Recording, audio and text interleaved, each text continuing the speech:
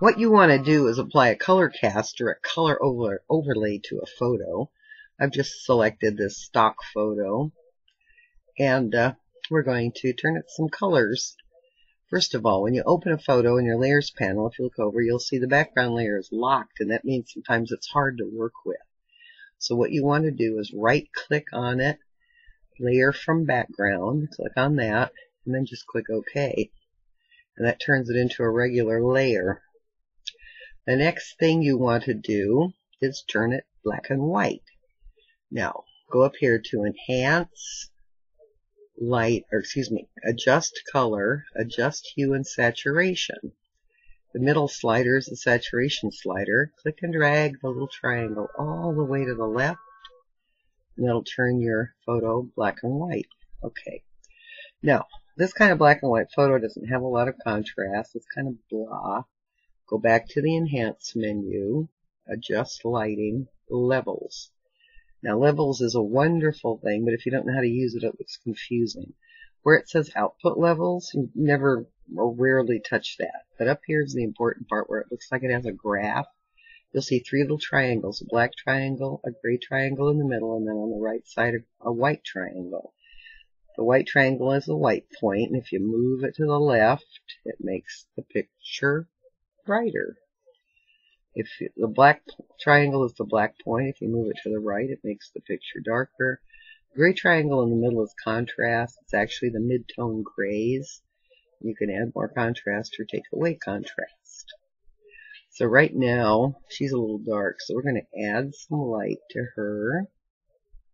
And there we go. There's a lot of contrast in this picture anyway, so that's fine.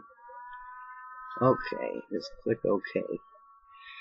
Now, you have elements 10, and I think in elements 10 they put the icons in the layer panel, which down here on my elements 9 are at the bottom.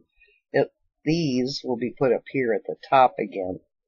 What you want to do is the leftmost one that looks like a stack of paper with the corner turned up, that's the new layer icon. Just click on that because we want a new layer to put our color in. Go all the way to the bottom of the toolbar, way over here. Click on the foreground color and pick your color. I like purple. We're going to pick a dark purple. I'm going to click OK. And you're going to go back to the toolbar and click on the paint bucket tool. Come over, just look over in layers. Make sure your layer 1, your empty layer, is highlighted. And then just click on your image. There you go, it's purple. Okay, two things you can do.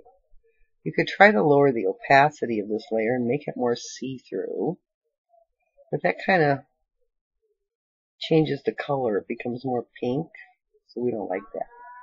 What you want to do is where it says normal, and I bet you've always wondered what these are. Click the drop down. These are the blend modes, and you want to pick multiply. That applies it across the board. Now it's still kind of pinkish, but that's okay. That's how this color is. That's the one I happen to pick.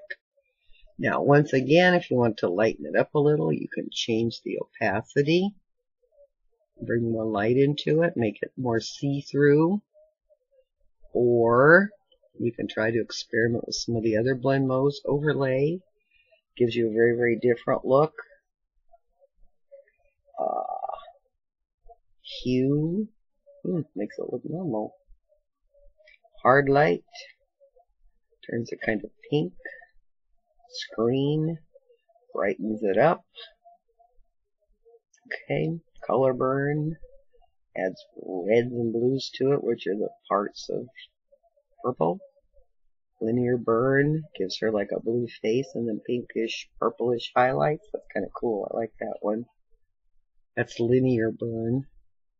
But you can just kind of play with any of these things. Color just adds the purple to the areas that are not white.